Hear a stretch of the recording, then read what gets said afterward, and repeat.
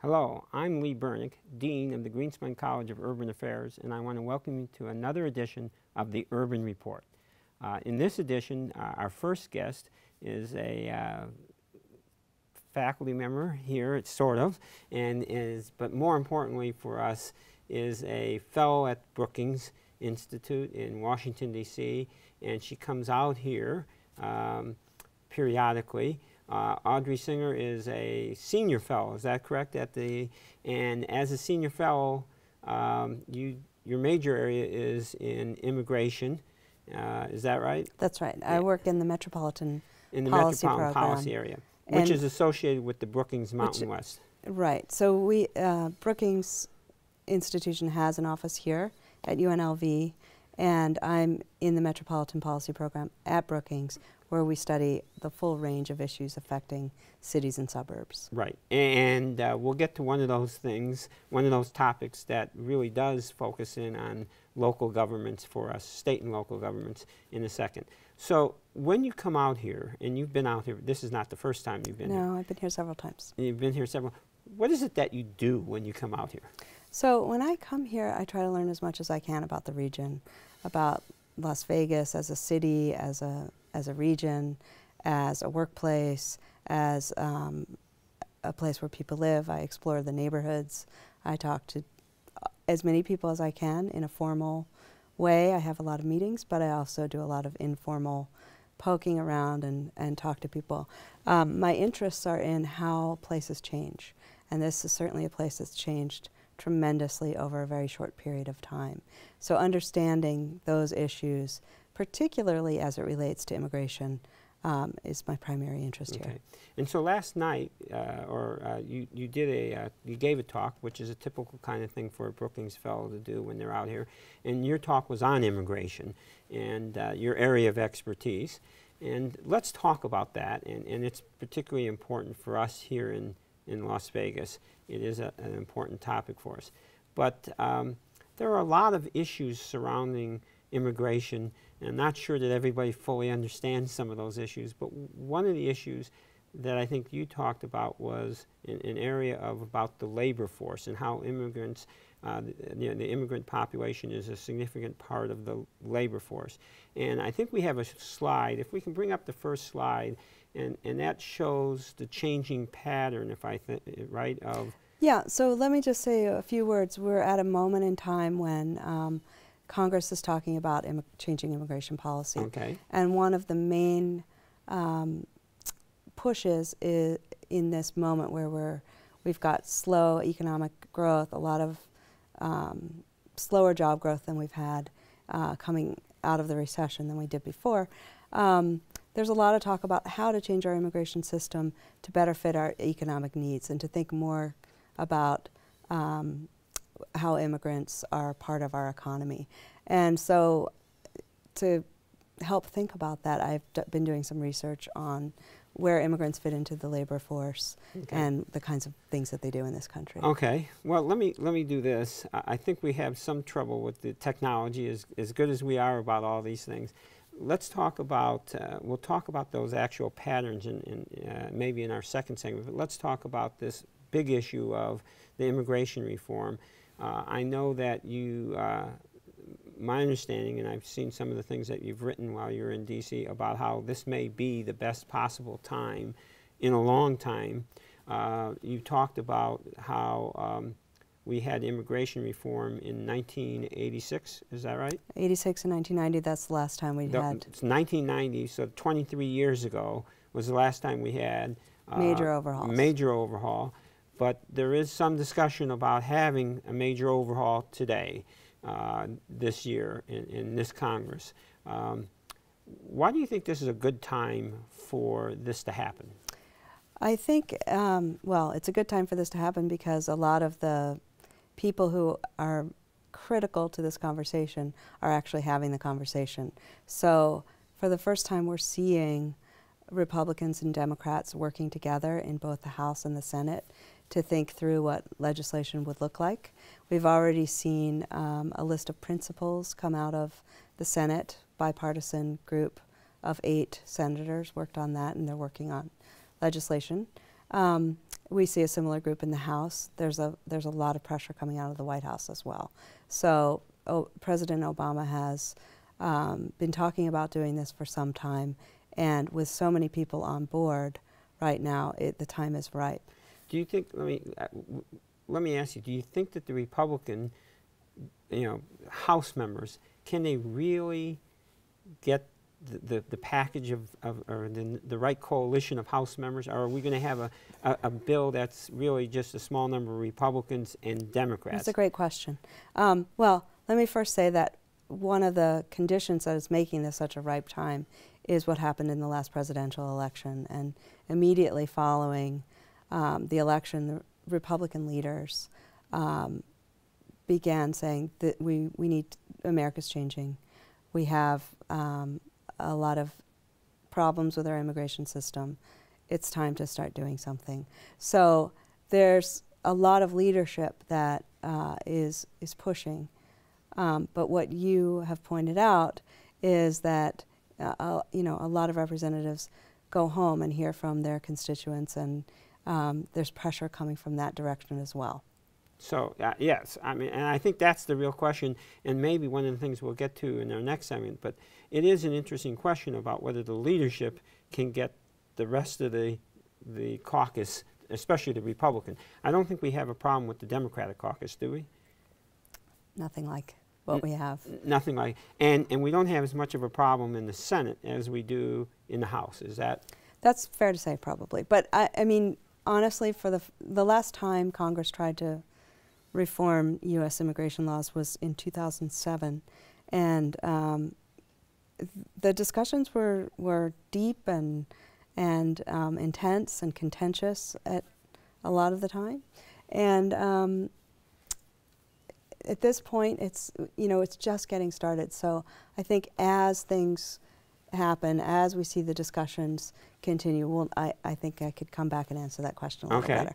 All right, so let's take a break. We're going to take a break right now for this segment, and we'll come back and talk to Audrey some more about immigration in the United States. For others, it may have just been a summer job. But for me, it was training. Now I'm an Air Force pararescueman, and my job is to save lives. Make the right choices today and be ready for the challenges tomorrow. This message is brought to you by the U.S. Air Force.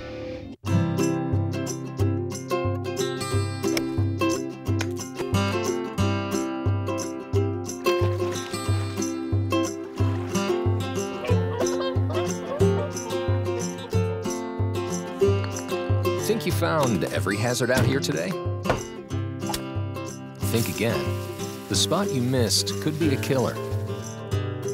That spot on your skin could be skin cancer. Fact is, if you're a man over 50, you're in a group most likely to develop skin cancer, including melanoma, the kind that kills one person every hour. 1 in 5 Americans is likely to develop a form of skin cancer during their lifetime. That's why your best shot is to check for a spot. It's easy. Follow through and check your skin. It could be the save of a lifetime. Go to spotskincancer.org to find out how. A message from the American Academy of Dermatology. Winston, just one more inning, Grandma. Ever notice how many things today kids can do without actually moving? A whole lot of things their parents used to do the hard way. So many kids' activities today seem to leave out the activity part, which makes exercise even more important for children. In fact, new research tells us the best time to enhance bone development is during childhood and adolescence. And just getting children to walk an extra 35 minutes a day could spare them the pain of thinning bones later in life. Healthy bones come from healthy habits. Encourage your kids to get up, get out, and get moving. Hello. Hey, Grandma, how about another grape soda? A public service message on building strong bones for kids from the Pediatric Orthopedic Society of North America and the American Academy of Orthopedic Surgeons. Welcome back to this edition of the Urban Report, and we're here talking to Audrey Singer about immigration and the possibilities of immigration reform and some of the issues around immigration reform. And one of the areas that seems to be an important part of the discussion about immigration, and that's verification of workers, and that may be part of the new law, right? Any new law is going to have some kind of system to electronically or somehow say to allow employers to check the status, and that we would somehow have a penalty against employers who are hiring people who are not here legitimately. Right. Is that? That's right. And so the focus is on, in some ways, the workforce. And we have a chart. If we can bring up the first chart, one of the things that you see in this chart is that the line is going up. And can you talk about that? Right. So this is a very simple graph that shows the share of immigrants in the total population and the share of the labor force that immigrants make up. And it starts in 1970, which was one of the lowest points in immigration in this country. Immigrants made up less than 5% of the total population and about 5% of the labor force. And you can see as the line goes up over the next several decades to 2010, the rising share in the labor force rises faster than the share in the total population. Right. So now we're up to somewhere in the teens. Right. We've got about 16% of the labor force are immigrants and about 13% of the labor force. Okay. Immigrants. And when we say immigrants, now we're talking both about legal and illegal? We are talking about how they're measured in government surveys. So okay. I use census data here. The question is about birthplace. That's all we know. Okay. We know whether they've become a U.S. citizen, so it includes people who are here on green cards, people who have naturalized, people who are here temporarily on business visas, well, work we don't visas, know about the, obviously students. we don't know about the illegal. Well, they're included in there to the extent that they've been included in the survey. And, you know, there are a range of estimates about, the best ones say about half are included in these surveys. Well, that's okay. One of the things that we see is that they're a larger percentage now. They've gone, where it was close, now they are actually overrepresented in the workforce. And I think there's a interesting chart, if we can bring up the second chart, and we have it up there. One of the reasons that we are overrepresented is that immigrants come here to work. So they're in the prime working ages. And on this graph, which is a population pyramid that shows both the native-born and the foreign-born populations, you can see that a smaller amount of the native-born population are in the prime working ages, 57%, whereas 79% of immigrants are in the 20 to 64 age range. So there's one other thing I have to say about that chart, though.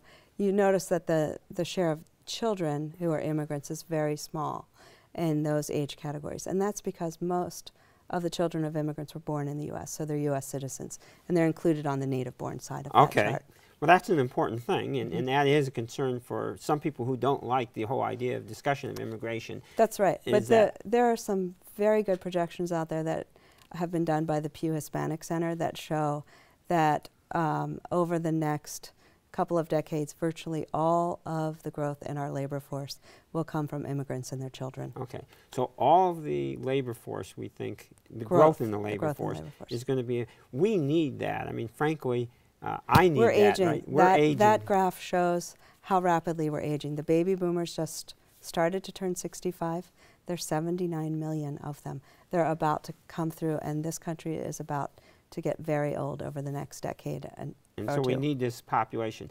Can we bring up the third slide, which talks about what the labor force is doing? Isn't that right? Right. So I looked at immigrants in certain industries, well, in all the industries in the U.S., and I focused on 4 that employ mostly lower skilled workers and 4 higher skilled workers. And on this graph, you've got them, and there's this orange line which says... Right, the orange line is the 16% or so that represents the total share in the labor force that are immigrants. The green arrows show the lower skilled industries that I focused on: accommodation, food services, agriculture, and construction. Many of these are really important industries for this region in particular, just by coincidence.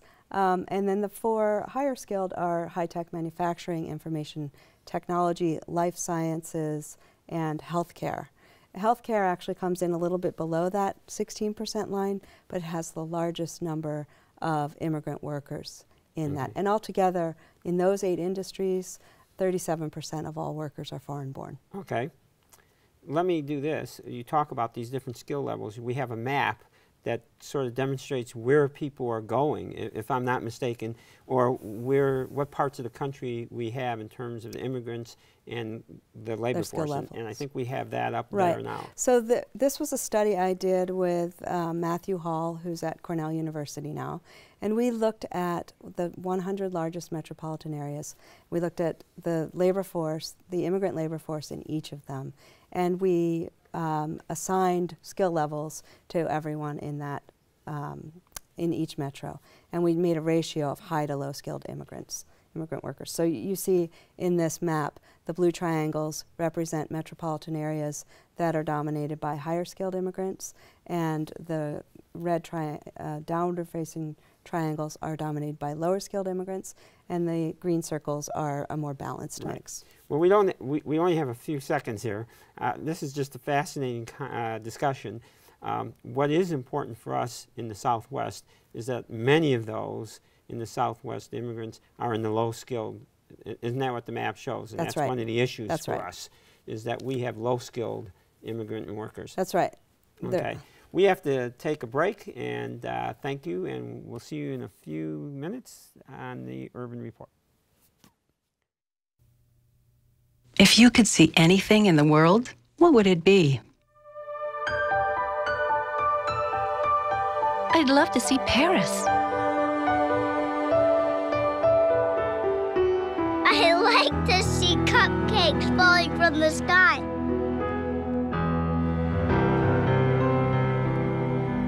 My daughter, married and happy. I want to see things the way I used to. Chances are, someone you love may one day be affected by macular degeneration or glaucoma. Log on to seeabettertomorrow.org or call 1-800-437-2423 to learn about glaucoma and macular degeneration. Call 1-800-437-2423 or log on to seeabettertomorrow.org. I just want to see more of the things I love. I remember the moment. I'll never forget that moment. That moment? It was a moment that changed my life. I'd been training with my team for months, and now we had been called up for the first time. The real deal. Wildfires were getting dangerously close to homes. At that moment, I got my first taste of just how important the Guard is to my community. See how the Guard can be an important part of your life at NationalGuard.com. At what age is the color that your skin was meant to be no longer beautiful? Every year, millions of young women try to change the skin they were born with and say they'd die for darker skin. Sadly, some actually do. Melanoma is the second most common cancer in teens and young adults, and one person dies from melanoma every hour. Change your thinking, not your skin. Stop tanning. Learn more at spotskincancer.org. A message from the American Academy of Dermatology. Something's not right. My first symptoms were constant tingling in my toes. My legs, sometimes they'll go numb. Had double vision. They said you have multiple sclerosis. Well, the beginning is the hardest time. Kind of had to get a grasp on reality. I had to adapt and change very rapidly. I had to learn how to drive with my hands. Yeah, that was interesting. I was a dancer. I don't see walking the way I walk any different than doing a dance. It just looks different. It's a different dance. You see me have an off day, it doesn't take away from who I am. A symptom may cause you not to be able to do that anymore. And at one point, I wasn't able to do any of those. But I would exercise every day. Since I've been cycling, it's definitely helped my walking. To make a lot of changes in my life and just adapt to it. I'm going to acknowledge its presence. I'm not going to discount it. But at the same time, I'm going to try my best to not let it stop me. It's a fantastic opportunity to be working together with a common goal of curing MS, and sharing is the key.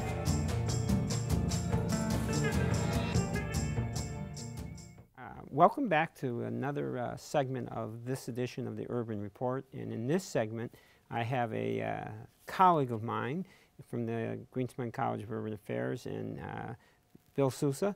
Bill is a professor in criminal justice and received his PhD at Rutgers, if I'm not mistaken. Right. And he is involved in the local community, does a lot of work with the Metro, and talks about violence in Las Vegas and how we can reduce the violence in Las Vegas. I want to welcome you to this, to the Urban Report.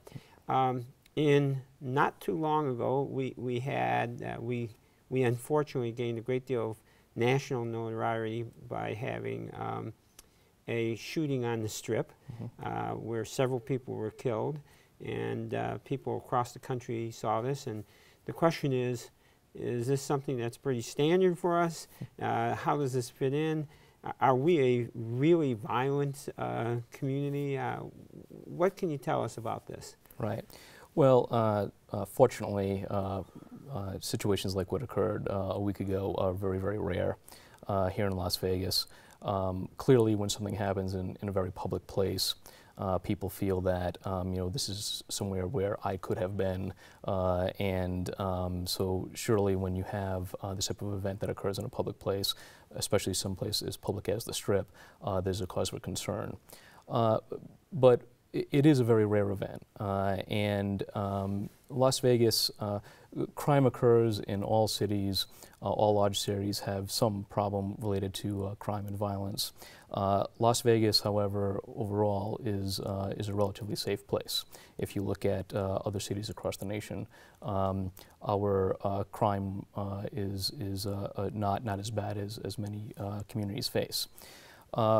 Often, Las Vegas gets a bad rap because when national statistics are produced, the crime rate in Las Vegas ranks relatively high.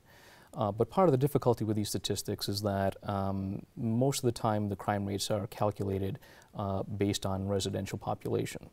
And this really does a disservice to places like Las Vegas and other places that have a large tourist population, such as Orlando and even Reno, because if you calculate in the tourist into that population, then our violence rate and crime rate would drop quite dramatically. So overall, Las Vegas is a very safe place in general. Of course, crime does occur, and don't want to give people the impression that it doesn't. Crime does occur, but overall, we have a relatively safe city. You talked about the base and talking then about tourism. You're not arguing that the tourists are the ones that are causing the crime here. That's right. Right? No, not at all. The Strip overall is extremely safe. Events like that are very, very rare. But tourists are often the victims of crime, and so crime does occur, but often it's not the tourists who are coming in to do bad things. But we just have more opportunities in terms of with the tourists. Is that what you're saying? That Sure. Tourists, when you come here, you're having a good time. Your mind is on other things. It's not on paying attention to your belongings. It's not paying attention to things that are going around. And unfortunately, there are people who take advantage of those who are vulnerable in such a way. And so it's not unusual to have tourists who are mostly property crime and these types of things. But I also want to separate, crime in the city. You have what goes on in the Strip, and to an extent what goes on in Fremont Street, and then you have what goes on in the neighborhoods as well. And most of the people who live in Las Vegas, they sort of separate themselves, their communities and where they live, from the Strip and what goes on on the Strip. And people, crime, much like politics, is a local phenomenon, and so people are often very concerned with what goes on in their own communities. Okay. Well, let me just, you mentioned something about the crime on the Strip and about violence, and so we could distinguish between the kinds of crime that's on the Strip. The one that we saw at some point in the past is a violent one, but most of the crime isn't violent, right? Not at when all. you talked about it being property, what do you mean by property crime? Property crime, purse snatchings, people leaving backpacks or shopping bags laying around and then having those types of things disappear. You certainly have that type of that activity. Sometimes burglaries from autos that occur in some of the parking structures or in some of the parking lots, mostly property offenses. There's also a fair amount of minor offenses that go on the Strip as well. Not so much criminal in nature, but a lot of some disorderly type of activities. We have the hand billers, people who are passing out, material for escort services and these types of things. Right. But we also have just a lot of people drinking. A lot of public intoxication, these types of things. Now, what's interesting? Do they keep records on the public intoxication arrests? No, or we don't arrest people? Well, yeah, you have to do something other than usually you're doing something else other than just simply drinking to raise to that level. But what's so interesting about the Strip is that you do have a fair amount of disorder that goes on in the Strip, but for the most part, people don't really notice it. And part of it is because you have there's so much life on the Strip that the disorder can be absorbed by a lot of the life that goes on. If you take that same level of disorder and you put it in a residential community, all of a sudden you have a major problem. The number of panhandlers, the number of people who are intoxicated. In a residential community, that could spell disaster for that community. On the Strip, there's so much life that it can absorb a lot of that. Okay. Well, we're almost done. Yeah. But I do want to thank you, and we'll have you back because I want to talk about outside the Strip. Mm-hmm. We want to let people know that it may be, it is safe. Mm-hmm. Again, I want to thank you for coming in today. Happy to be here. And I want to thank you for watching this edition of the Urban Report. If you have questions or concerns, you can always contact us at UNLV at the Greenspan College of Urban Affairs. And again, thank you for watching the Urban Report.